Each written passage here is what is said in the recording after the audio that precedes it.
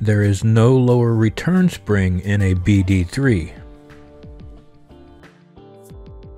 Media flows into the inlet, or P1 side of the regulator, and then into the cylinder.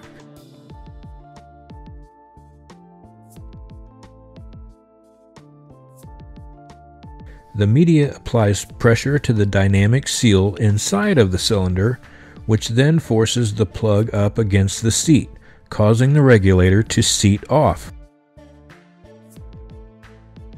Applying air pressure to the dome will then push the plug down off of the seat, allowing air to flow through the regulator at a 1-to-1 ratio. For example, if you put 10 psi on the dome, you will see approximately 10 psi on the downstream side of the regulator, or P2.